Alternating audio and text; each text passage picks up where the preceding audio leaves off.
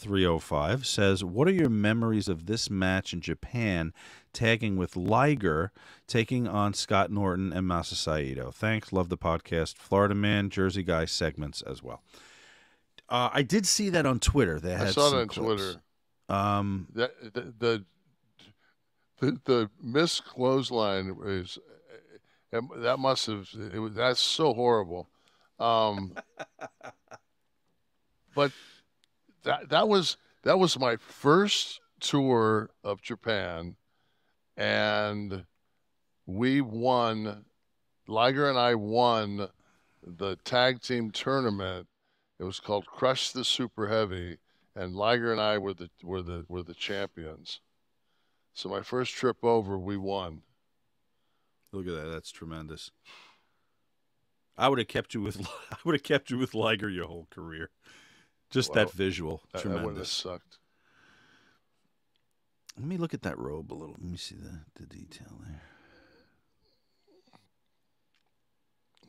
Early was it Bob Mackey that did share stuff? It could have been. Some Mackey guy. Bob Mackey was the fashion guy. Yeah, Bob Mackey did that. Actually, it was Susie Tennis from Dallas who used to do all the Sting stuff, the Oz gimmick. Derek Lester has ever talked about the '94 Royal Rumble, where he appears to lay some hard shots into Virgil. Was there anger, or was that part of the show? Could be a good El stiff one of the Recito. week. Receipt for what? He jabs me. He punches me right in the mouth. And couple of what was shots to the back of the neck, or were you? I remember it forearms. Like it was that when you get punched in the front teeth, nose kind of thing, jab. That one that kind of makes your eyes water up, yeah. Yeah, I kind of lost my shit. I remember it like it was yesterday. Like I was thinking to myself, like, that wasn't the most professional thing you've done.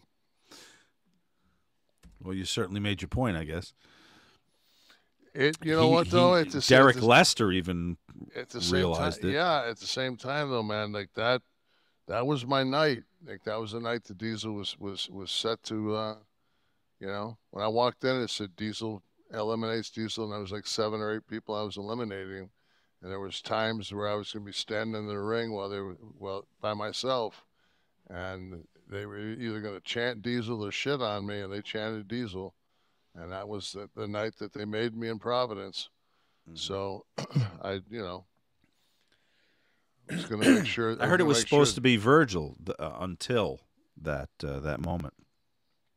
Everything got turned upside down after he stiffed it. I call an audible.